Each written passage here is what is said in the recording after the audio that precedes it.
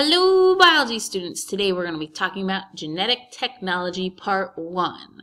How do we make genes move across different species? And why might we do that? And are there other cool benefits to using genetic technology? Look at these mice that are glowing. Yes, those are actually mice that are glowing. Cool. So, what is biotechnology anyways? Biotechnology refers to a technology used to manipulate DNA. So in our starter slide, we had an example of taking a gene, such as the firefly gene or a glowing gene from a jellyfish, and inserting it into a different species, such as a mouse, and making the mouse glow. We can also call this as a synonym, genetic engineering. So I'm going to use biotechnology and genetic engineering as synonyms. Here's a really good example other than our cool mouse glowing example.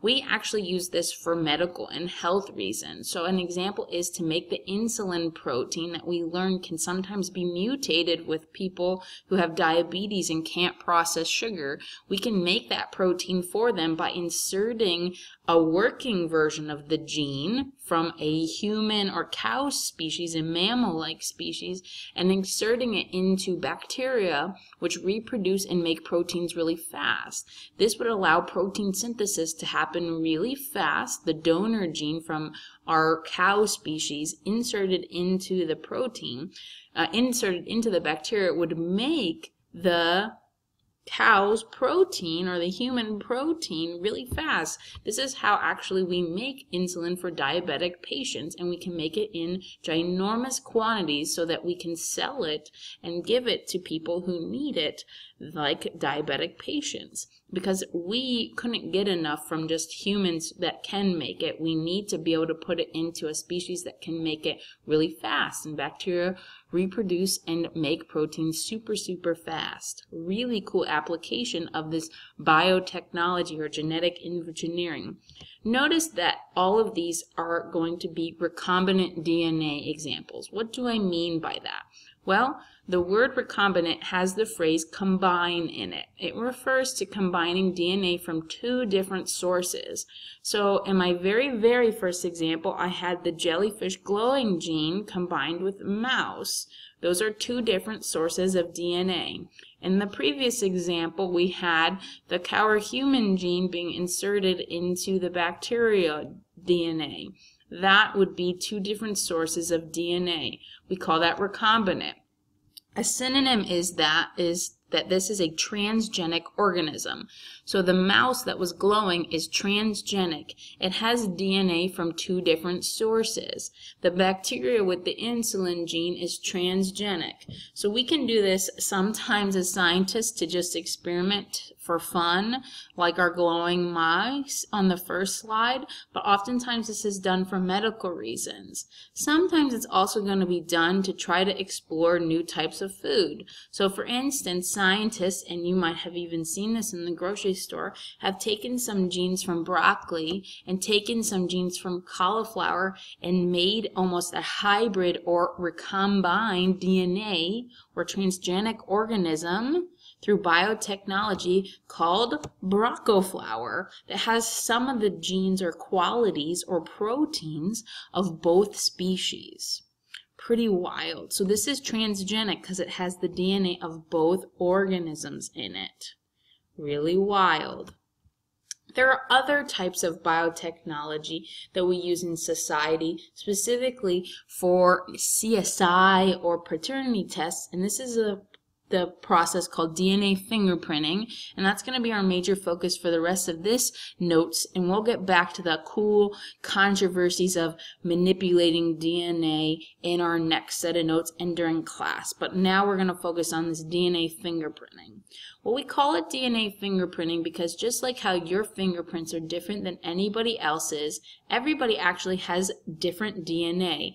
We have very similar DNA. Our DNA is 99% similar across the human race, but those small differences in that 1% is going to be something that we could notice if we were to do a DNA fingerprint. How do we notice those differences? Well, we're going to create a DNA fingerprint and we're going to make it look something like this, which is actually DNA fragments. Let's learn about DNA fragments. How can I make and analyze DNA fragments, which are what these little bars or lines are? Well, when I get a DNA sample from a crime scene, I might have cells from hair, blood, semen, anything, a cheek cell, anything I can find on a crime scene, and I can get the DNA from it, and I'll use an enzyme to karate chop up the DNA in a very specific way. All right, so I'm going to have the whole amount of DNA, and this enzyme will cut the DNA in specific places, specific base sequences. For instance, this enzyme might cut every time it sees this sequence, CCC, GGG, and it'll always cut right where the C and the G are meeting.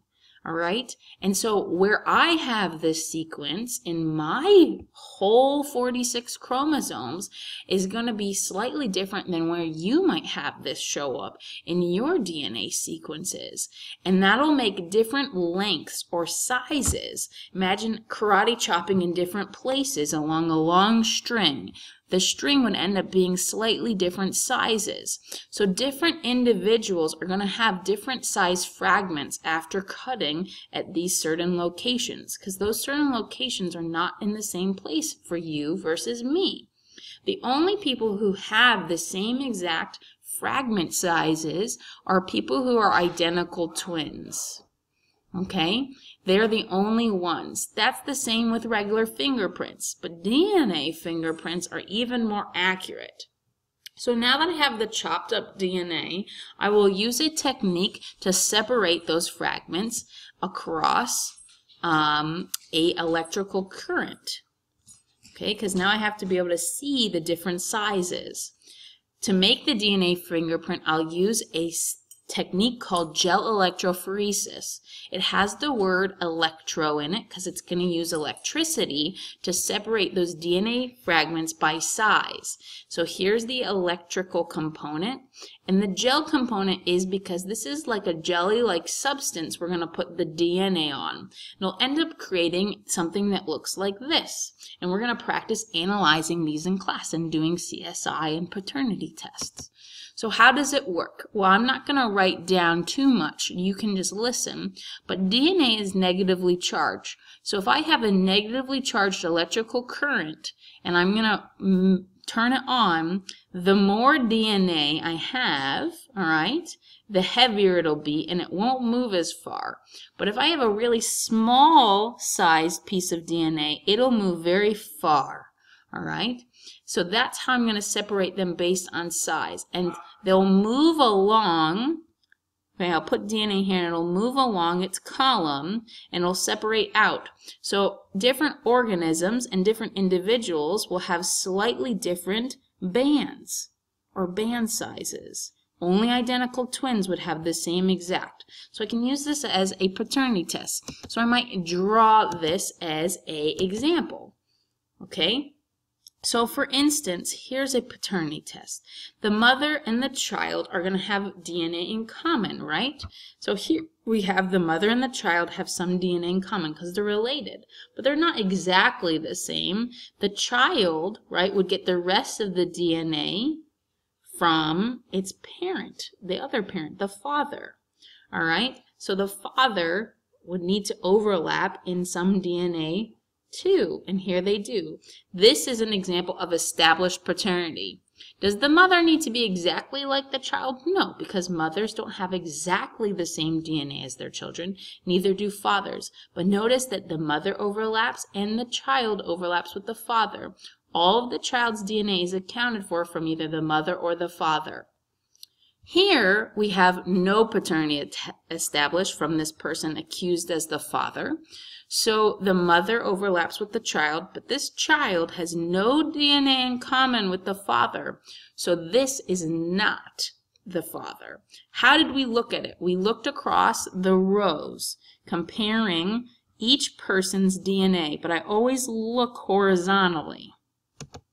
We can also use this for criminal cases, okay? So here we have some basic kind of a control, but we're not going to pay attention to this first one. Here we're going to have crime scene DNA. So maybe this was blood found at the crime scene and we chopped up the DNA. The person who is the suspect who committed the crime should have all of the horizontal bands matching. So here it's not this person because it didn't match here. So we can eliminate person number 1. Okay, all right. But here again we're eliminating person number 2 who overlaps identically with this column. Suspect number 3. So this is what we'll practice in class. Okay, and you'll be able to do your own CSI.